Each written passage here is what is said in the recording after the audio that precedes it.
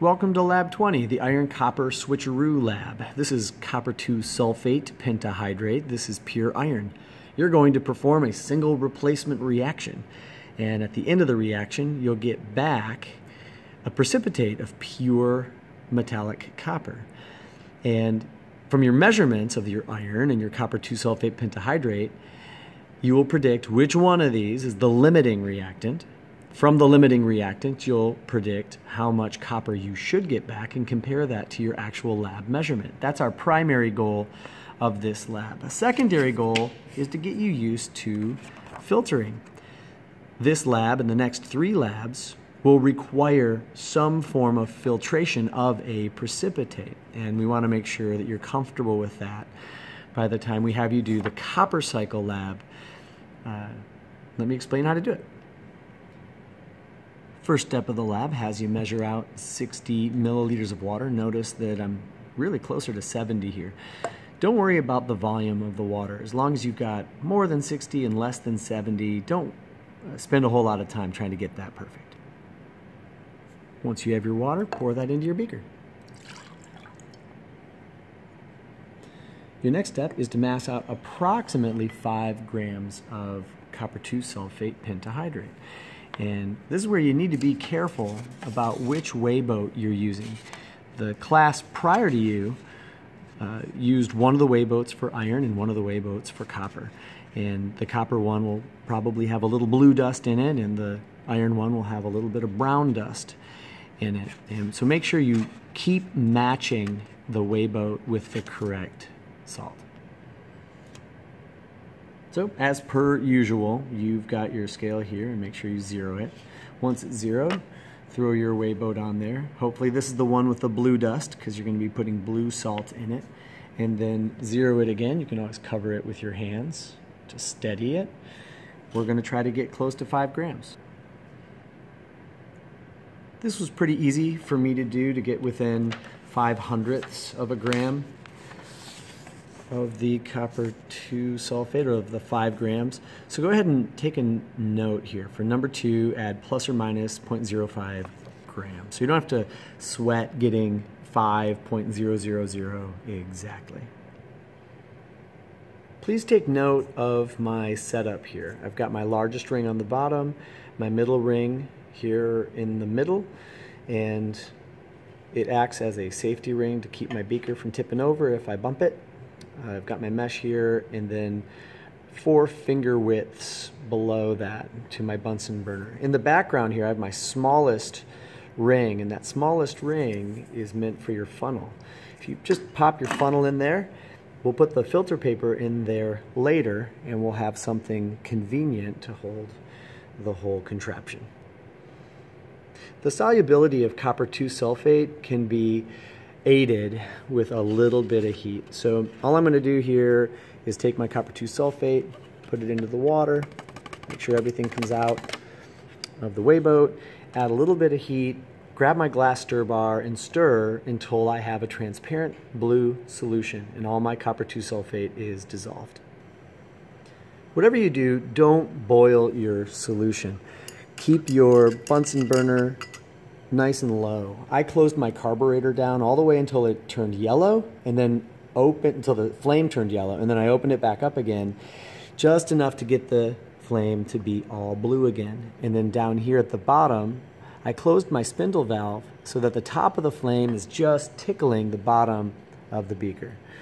You don't want to boil. If you do start to see simmering, just take your Bunsen burner and set it aside. Once your solution is starting to simmer and you've been stirring it for a few minutes, go ahead and turn your Bunsen burner off, set it to the side, grab your beaker tongs, they're the ones with the rubber coating, and set this guy aside on the bench top to cool, even if it's not perfectly transparent yet. At this point, weigh the 0.750 grams of iron. All right, just repeating the same procedure you've done over and over and over this year. Put the weigh boat on, then zero it. And I know your lab instructions say measure out exactly 0.750 grams of the powdered iron. That's going to be impossible, especially with wind in the lab, and you can already see that thousandths of a gram, decimal place, moving around.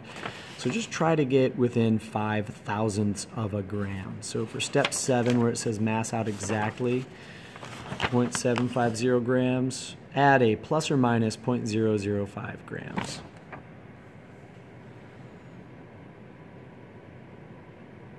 All right, I've got to admit, this is not easy. Just do your best. Hopefully it won't be as windy in the lab the day that you do it. Once you have your iron measured out, write that number, of course. All these numbers are going to be recorded on the data table we've given you on the back side of your lab. And add that to your copper.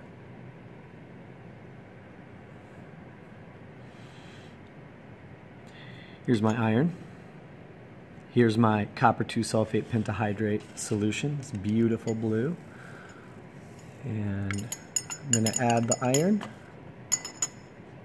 and stir.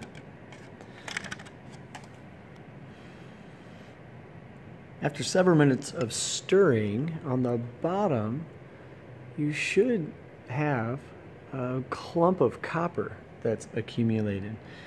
And solid, pure copper. And you can also tell there's still copper dissolved in the solution because the solution is still blue.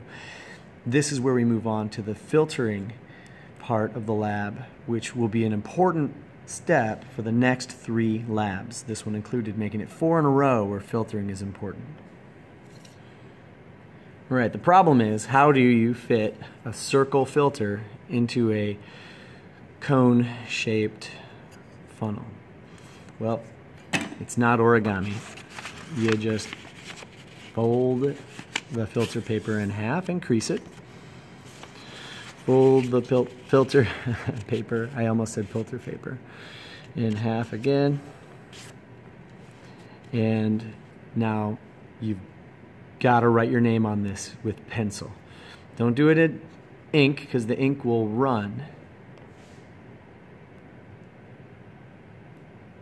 Those carbon atoms in that pencil lead weigh something, and because of that, you write your name on the filter paper before you weigh the filter paper. You need to subtract this later, on the day after this lab.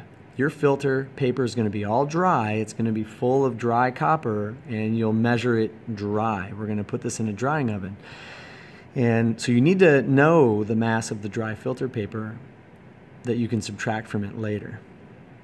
Make sure you write the mass of your dry filter paper down. Don't forget this step. If you forget to do your filter paper, then you've got to weigh 10 pieces of filter paper, find an average, and it's just more work and not as accurate.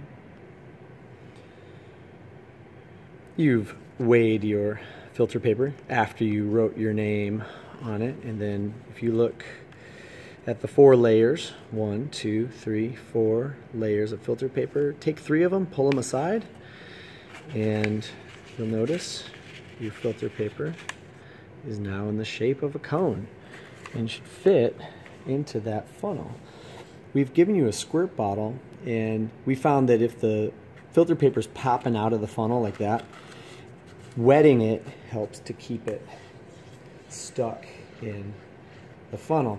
And it's okay that you wet it at this point, because all we're caring about is the copper that's caught in the filter at the end of the lab, and we're going to dry it and all the water will evaporate anyways.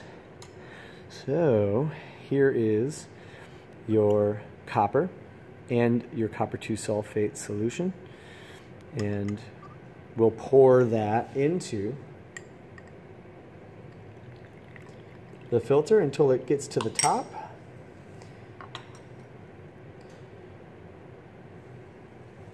And keep doing that until you've poured all of your filtrate out. And the last step will be to use the squirt bottle again to clean out that beaker. Spray all the copper out of the beaker. At this point, I've poured all of the solution into the filter paper, and you can see my what eventually here is going to be called my filtrate, F-I-L-T-R-A-T-E, filtrate. Your filtrate is what you catch in the filter. The solution, being all aqueous, should pass completely through the filter. And at this point, you take your squirt bottle and the rest of your filtrate and you squirt it. You try to get all of those copper atoms out of that beaker until your beaker is clean and everything that was solid has been squirted into the filter paper. Then you just have to wait. You wait for the solution to pass through the filter paper, and we'll wait for that to happen. I'll show you what to do last. You'll notice that the color of the copper is a little more red than the color of the iron to differentiate between the two. The longest part of this lab is just waiting for the solution to pass through the filter and for the filtrate, in this case what's captured in the filter, the copper, to dry out. Alright, so I'm going to take that filter out of there very carefully. You're going to find where your name is and flip that over so that your name is on the outside. Can't tell you how important that is. And then you're going to come over here to the drying oven. You haven't used this yet this year. You'll find a piece of paper here, probably with your teacher's name on it, and you'll place it on the piece of paper, and you're going to come back the very next day, pull this out of here, it'll be dry, and you'll weigh it and subtract from that weight the mass of the filter paper to get the mass of the copper that's inside. Last step, cleanup. We've got a couple beakers in the center of the room. This stuff cannot go down the drain because the copper is toxic to aquatic life. Once you've poured that into your blue solution, your copper ions back into the waste bin, come back to your table, grab both of your beakers, bring them over to the main sink where I want you to wash both of your beakers. You don't have to dry them, but wash them out. Bring your beakers back to your table, find some paper towel, and wipe out both of the weigh boats so that the weigh boats are clean and dry for the next period. All right, the rest of the project is described on the rubric, and good luck with this one. Have fun today.